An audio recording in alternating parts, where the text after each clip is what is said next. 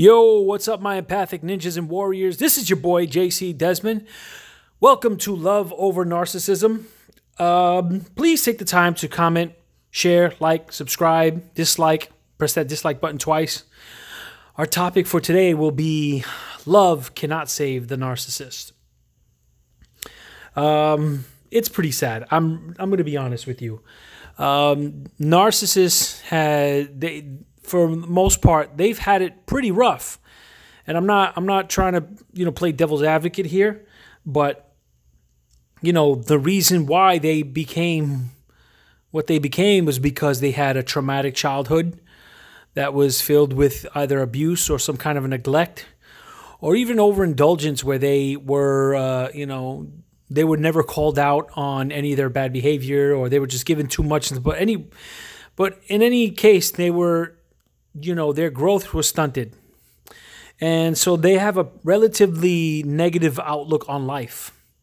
The feelings of negativity and the feelings of being, feeling alone and kind of getting the bad end of the stick is very real to them. They very much feel like they are alone in this world. So for them, it's like, survival of the fittest. They need to get theirs first over anybody else. So what happens when they meet somebody who is caring, giving, and will give them all the love? People have asked me if, sometimes people just need more love. They need to see that they are, in fact, worthy of having love in their lives.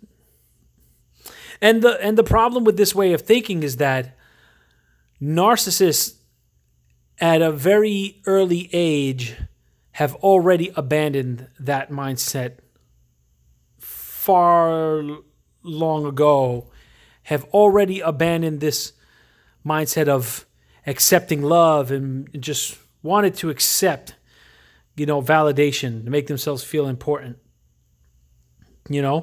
They never learned empathy, or if they did, it's very, very, very low, a low amount of empathy.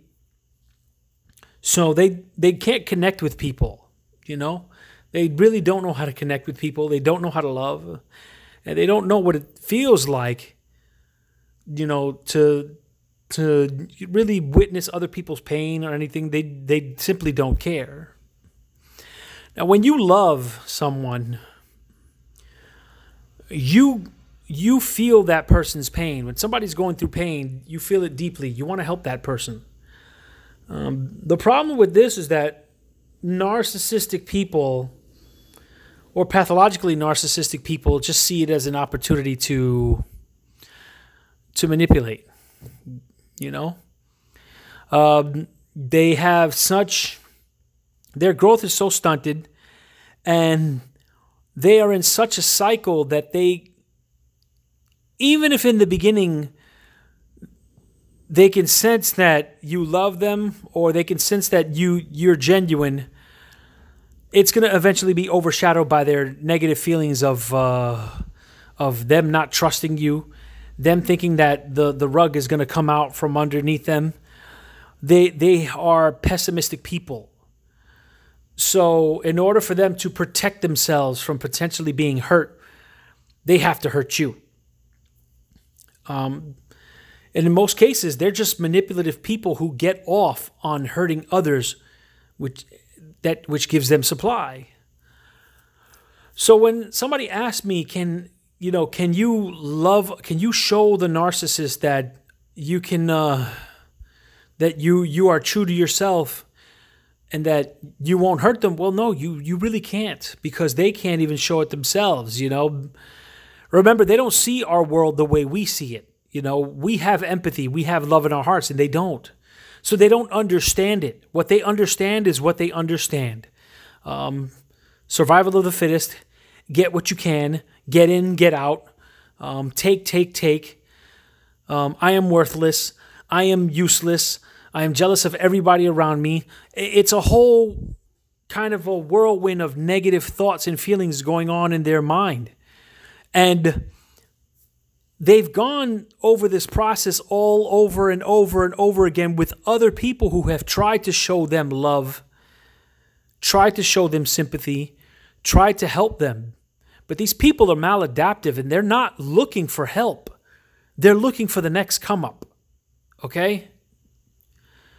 See, it all boils down to the fact that we as people who have empathy are always holding out for hope. Right? We're holding out for hope that we can somehow fix this disordered person. This, unfortunately for these people, that hope has been lost a long time ago. And their life is now set in stone. They will not change, and they will go on the rest of their lives running after something that doesn't exist. Running after the perfect love or unlimited success and money, beauty and fame. And they're never going to get it because no matter what, they're never satisfied. You know, a narcissist can be the richest person in the world. They're never going to be satisfied. No matter what you do for them, it's never going to be enough. And it comes to the point where you're going to have to kind of sit down and say to yourself, I'm going to have to accept that this person that I love doesn't love me back. This person that I want to help doesn't want any help. See, narcissistic people don't believe that they need any help because in their mind, everything is normal. They're normal, and we're the ones that are off. See, the reason why we feel the way we feel is because we all grew up and we all learned empathy. But if you didn't learn these things, how would you even know what to feel? How would you even know how it feels? If you grew up not knowing what it's like to love, how would you know what love feels like? I mean, you've seen people exhibit it and maybe you can copy that, but you wouldn't know what it actually feels like, okay? So when somebody's trying to show it to you, if you are a narcissist and they're trying to show that to you, you're just going to take it as, what does this person want from me? What is this person trying to do? They're trying to trick me to get something out of me. There's no convincing them. These people are stuck in their ways and they're not trying to get out of it. Mostly it's due to fear because they fear that people are always out to get them. And for the most part, it's kind of true because they've laid such waste to so many people that, people are out looking for revenge. People are out for blood. No matter what you do, that inner dialogue will never go away for them. So no matter how much love you show them and no matter how much understanding you give them, that love is never going to go, that voice is never going to go away from them. That voice in their head is going to always tell them, you are worthless. They're always going to feel intense jealousy when they see people like you and I who can succeed and who can grow. They're always going to be hateful towards us because we have what they don't. And they don't understand it. So because they don't understand it, they're not gonna show love.